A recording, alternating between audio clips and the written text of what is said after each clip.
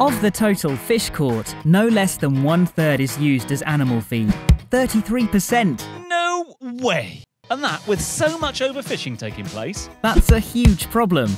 And why? Because of the proteins. Proteins? Yep, protein. 1 in 3 fish are used as fish meal and other food supplements. And that's just not necessary. Time for a sustainable solution. Protix is the market leader when it comes to verifiable and scalable insect breeding that can also deliver these proteins. The principle is simple. Insects can recycle organic waste super fast, turning it into high-quality proteins, vitamins and amino acids. And the quality is better than fish meal. That sounds like a win-win. Yep, creating proteins in this way is easy to implement, delivers high-quality proteins, solves the waste issue. This will have an impact on food production globally. It sure will, and not just for animals. The potential of Protix technology is huge. Waste suddenly becomes a source of protein and other nutrients for food on a global scale.